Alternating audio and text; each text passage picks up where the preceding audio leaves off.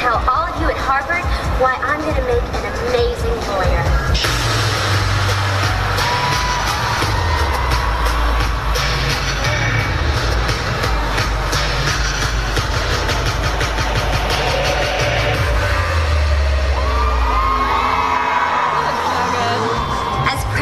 My sorority, I'm skilled in commanding the attention of a room and discussing very important issues. It has come to my attention that the maintenance staff is switching our toilet paper from Charmin to generic. All those opposed to chafing, please say aye.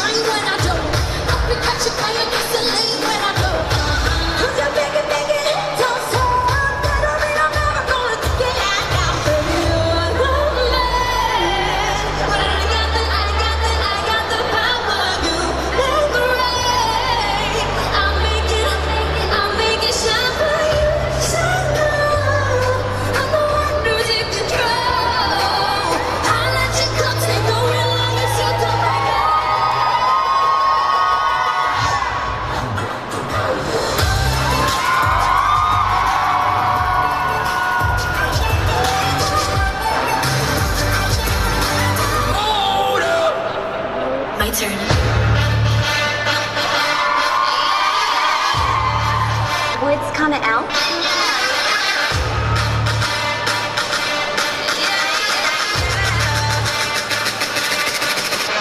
Girls, I'm going to Harvard.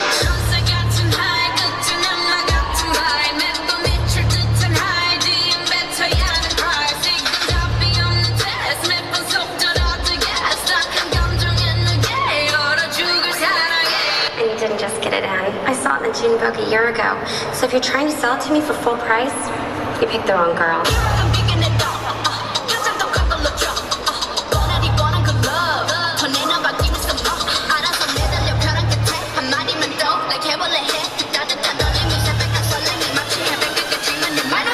I changed my mind. I picked the dangerous one because I'm not afraid of a challenge.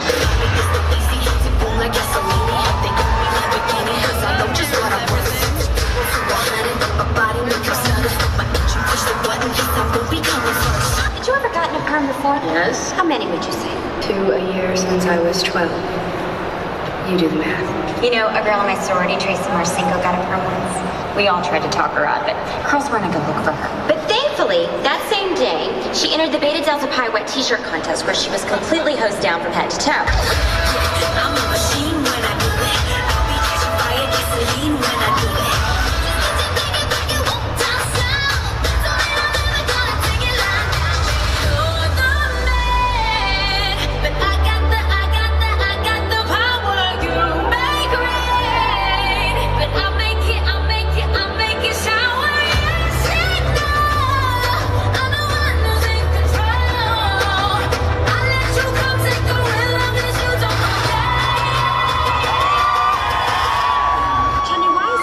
Marcinko's curls were ruined when she got hosed down. Because they got wet? Exactly. Because isn't it the first cardinal rule of perm maintenance that you're forbidden to wet your hair for at least 24 hours after getting a perm, at the risk of deactivating the ammonium thioglycolate?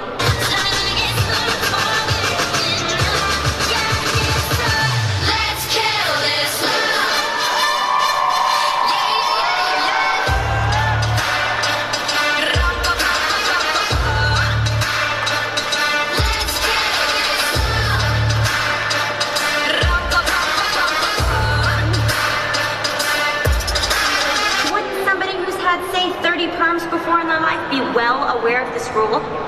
And if in fact you weren't washing your hair, as I suspect you weren't because your curls are still intact, wouldn't you have heard the gunshot?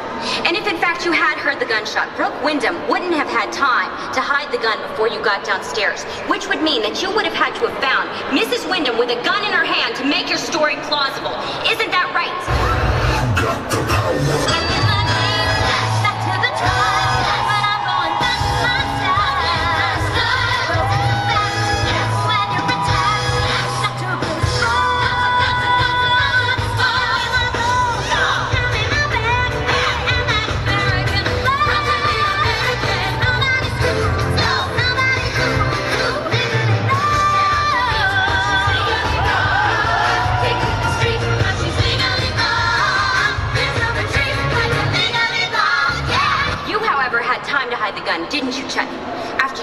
father.